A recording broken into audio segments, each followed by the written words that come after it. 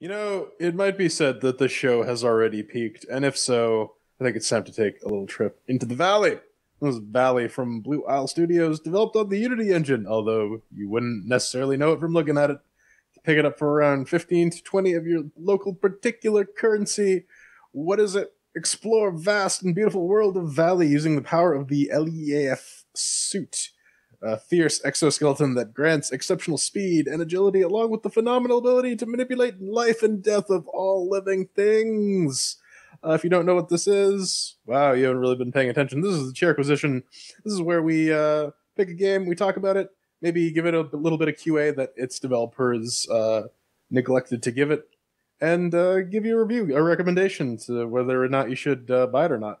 So we got our four chair rating system. 1 chair means it's garbage, 2 chairs means that's meh, 3 chairs means that's pretty good, 4 chairs means that's awesome, and we got our categories of doom mixed with the working, shiny sounds, controls, and fun. So we do this in a bit of a roundtable fashion these days. So I think I'll start off with mixed with the working. There'll be some inopportune spike crashes here. You'll be playing this game. Maybe you'll be in a level transition. Maybe you'll just finish a level with a really annoying platforming segment, and then it will crash, and then you'll have to do the entire thing over again. That seems to be a universal constant, except on whatever Moon hardware Pedro's running. I think he's just running it on Windows. Let's be real. Nope. Ubuntu 16.04, and I played the game all the way through without a single crash. So yeah. On Fedora 27 64-bit on the i7 6700 HQ with the GTX 960M, I got a couple spike crashes in some fairly inopportune times, which almost made me nope out of the game, just because I get frustrated when I have to redo platforming segments. But it gets a little chuggy sometimes, especially on laptop hardware. Even on medium, it was struggling to keep above 30 for the most part. It was for the most part smooth at 30, but there were definitely some moments where it was chugging along. What about you, Ben? Let's see, man. Yeah, spike crash is absolutely 10,000% legit, and yeah, for me, really inopportune times, man. Bit me twice hard, not in a good way. No giggity for you, game. And since this game doesn't really have much of a save system, it saves when it fucking feels like it, which is basically means at the end of every level, guess who had to go through that level again? That's a real thing. Interesting bug for a Unity title. If you have Vivaldi or Chromium open, the game will not launch. So there's your free pro tip right there. I don't know how the fuck they managed to do that. This is a known bug, though. I did go back and find out that this bug has been reported, and they have ignored it. I didn't run into it. Bad dev. And here's the thing. On the Ryzen 7 1700, clocked at 3.6 gigajoules with a 980 at 1080p, 6070 all day long. At UHD 3840 by 2160, kind of mid 30s. I mean, 30s and above, but yeah, you're not really going to do a whole lot of UHD gaming on this with a 980. Pedro? Yeah, no, with the 1080, it was fine at 1080p, even with everything cranked. I think I saw a couple of dips to the 40s in areas where there was a lot of lighting effects going on, but throughout most of the game, it was hitting 70, 80 all the time. So yeah, no, it is pretty good with the Ryzen 5 backing it up. It had no issues running, but there was one thing that didn't actually make with the working for me, which was the subtitles. Because whenever the subtitles came up, I would see the first line, and then it would stop. It wouldn't keep changing the subtitles as the audio tape or whatever you were listening to went along. It would just be stuck there. That was the one thing That's what you get for really your didn't make with the Turkish, working for me. Okay, so collectively, what did this end up getting? I think about 3 chairs. I gave it 3. You gave it 2? Yep. And Pedro gave it 4. So moving on to the shiny and sounds. Then I hear you like to gush about this game. I'm not really gushing. I'm just saying what I'm seeing with my eye pussies, man. I like games like this. Why do I like games like this? They prove that Unity can be both performant and pretty. Valley does these things and does it in spades, indoor, outdoor areas, all wicked smooth. Not something you see with Unity a whole lot. Environments completely coherent. There's no fucking store-bought asset bullshit and just randomly stapled in. Kind of wish the main baddies that you normally encounter, they just look a little outside of the world. I don't know. That didn't 100% gel with me, but let's talk about the music because it's totes. 100% totes. Outstanding. I loved it. That caught me off guard. What the hell's going on there, man? Didn't expect that. I haven't heard shit. I was like, oh man, this is unexpected since Hollow Knight, another indie title that I really enjoyed. From an indie developer.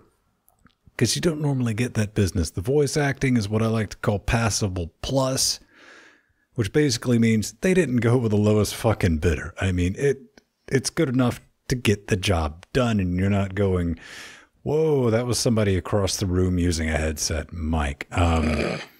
Visually, Rutger Hauer literally phoning in his lines. Visually, pretty amazeballs, even more amazeballs that it runs like it does and looks like it looks, proving that Unity is a tool and it can be used to great effect. And I believe it was done great effect, man. I mean, all across the board, straight up 4 chairs on this one. Oh, yeah. Pedro? It is very, very, very pretty, and the music is just freaking spot on, as I already mentioned. There are a couple of running on rails, electrified rail sequences. On the first one, the music alone turned it from just being a bit where you run down a corridor to, OMG, run faster, jump, run fast again, whee! And you also need to point out that the music is synced with landing on the rails. I mean... Oh, yes, it is. While you were in the air, it was a very soft but still epic thing. And the moment you hit the rails, it just hammered down again. It was really well done. I was smiling like a lunatic throughout the whole thing. That was a really good set piece. And it shows just if you put a little bit of effort into the aesthetics of your game, you can get a lot done. Kudos to them. The game's, I feel one of its strongest points is definitely just the visual and audio fidelity. Again, look what happens when you don't use stock Unity assets. The soundtrack, it's a little flute heavy. It kind of reminds me of Jethro Tull, Ian Anderson style Fever Dream almost. There's lots of good instrumentation, lots of good soundtrack variety in the various areas. The battle music, if you can call it that, is sufficiently, I don't know, I wouldn't say hype worthy, but it definitely imparts a sense of drama or urgency. I don't know. I kind of disagree with Ven on the main baddie thing.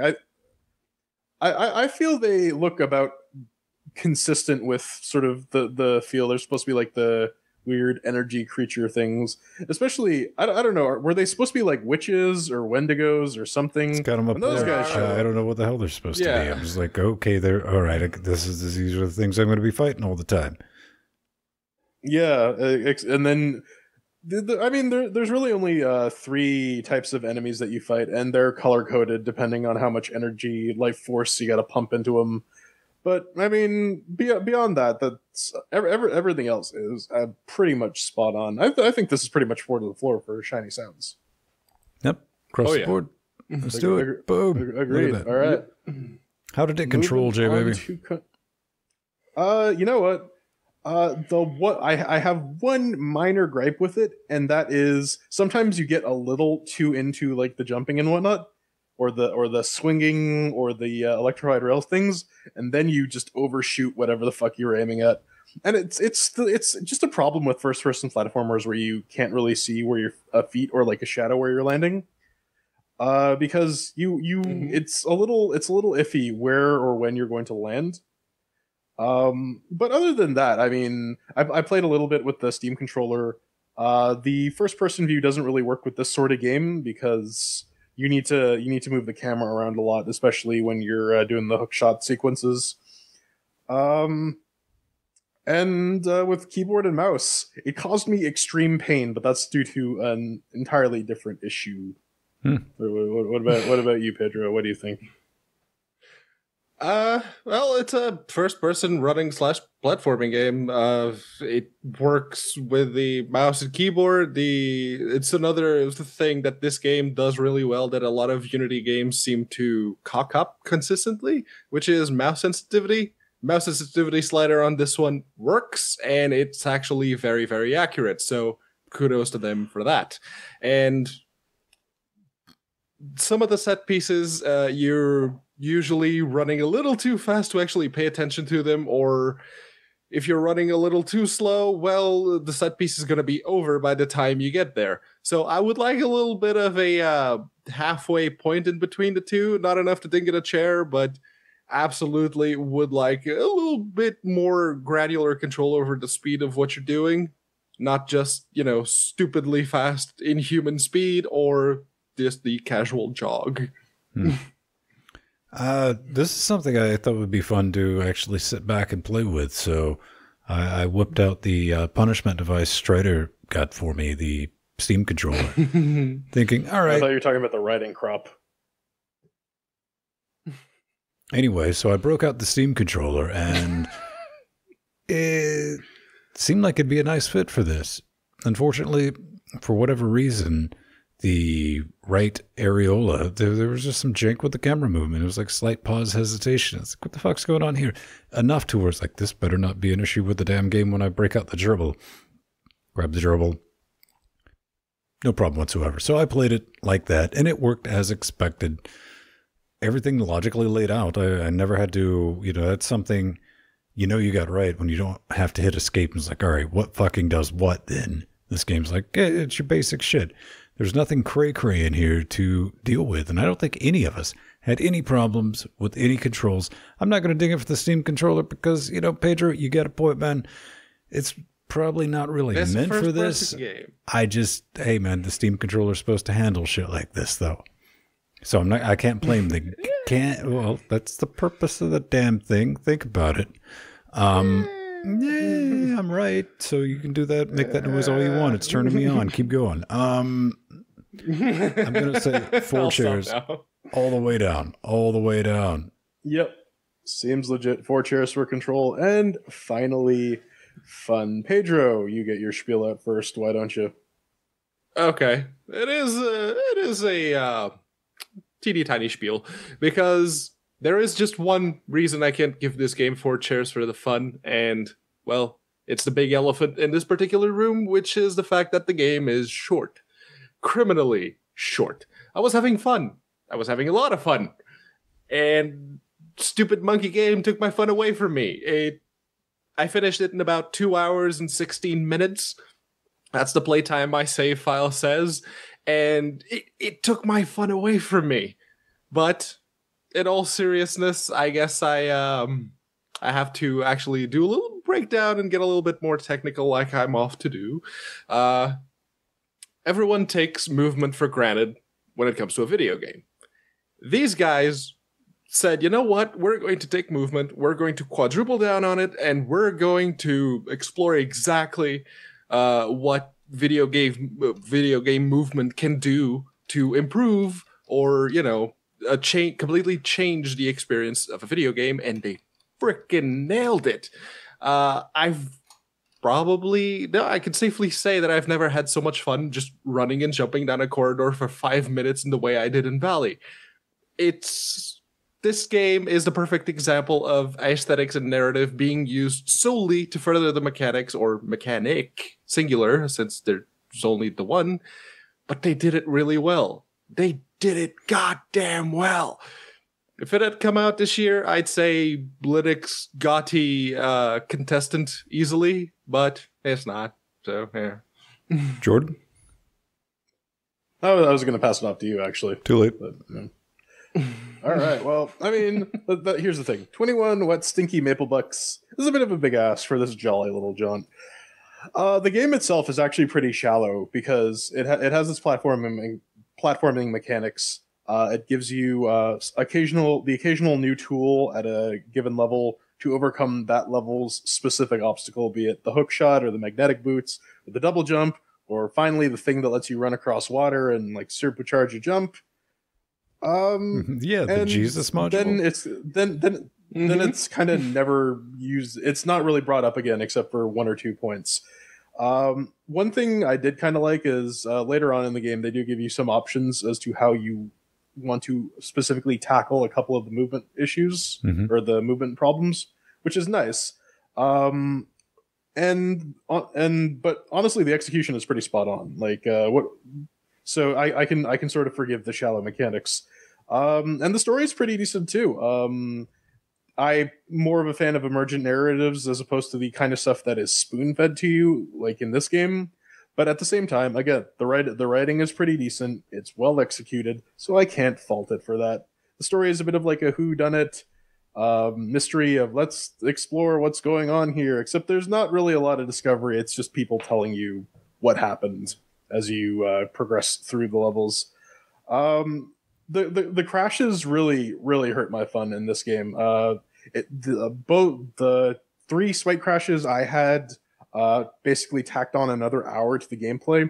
I finished it in 4 hours. Probably would have been less if I didn't have to redo a bunch of stuff. That said, for $5, this is a pretty fun game. It's well done. It has an engaging story. That's pretty much all I can say about it. It gets a solid 3 chairs out of me for fun. What about you, Vin? Okay, the $5, something we need to touch on. It's like, why are you reviewing such an old game? Let me tell you, Brad. I'm going to tell you it was $5 on bundle from some bundle place. I just bought it for myself. I was like, oh, yeah, I remember wanting to fuck around with this game. Didn't want to fuck around with it for $20. And I played it, 5, and I was like, okay, pretty good. It was really short, but I was like, I spent $5 for it. That was an enjoyable romp, which it was. However, if I'd paid that iron price, currently at $19.99, what stinky cash is, I'd been a little bit angry. Maybe not angry, bit miffed. Now, the good. You know, the storytelling, world building, clearly something these motherfuckers know how to do. Okay? I enjoyed the ride all the way through. And I honestly thought that they were going to pull like some gacha right up until I jumped out of the tube at the end. I'm not going to spoil anything. If you want to see that, watch me accidentally beat the game. That's on YouTube. Up until that point, I was all like, you know what? They want me to think the game's almost over. But it's not really. They're pulls like, oh, no, here's the rest of the game, and there's like another 2 or 3 hours. The game was over. And, you know, I Vinned my way through it in 4 hours. Vinway's like the opposite of the wrong way where you just go straight ahead and all the shit that's there to distract you is like, hey, go collect these things. Fuck these things. I got to get to the exit. You know, I'm going to finish the game in 4 hours, Rick, whatever. I liked it. If you can pick it up on sale, you see this thing, I'd say even half off. Okay. Let's say 10 what stinky cashes. Just keep in mind, unless you're a collection monkey, like, or just straight up collectomaniac. I want to combine 2 words, but my brain's not letting me because I'm really tired. Pick it up at 5, absolutely worth 4 hours of my time. $20, I wish there was more. I enjoyed the world. Really dug it. So, yeah. Yeah, and honestly, even for $10, you get more value than like the extended edition of Return of the King, because at least you're not bored throughout the entire thing. So I think all in all, that gets 3 chairs for the fun. Finally tallied that all up. Valley gets a solid 3 chairs. So we got anything you want to add on? Any leftover bits before we go to the hate mail? I think we're good, man. No, yeah, the one thing I think you can do though is if after you beat the game, if you do want to go back and do all the collecty things, you can, and you can even like sort of go back and forth in between levels with your newfound power-ups and maybe access areas that you previously weren't able to do. I know there was one area I was like 1 medallion short, and I'm like, God damn, I don't feel like going and collecting that one last medallion. so yeah, that's definitely a thing. So.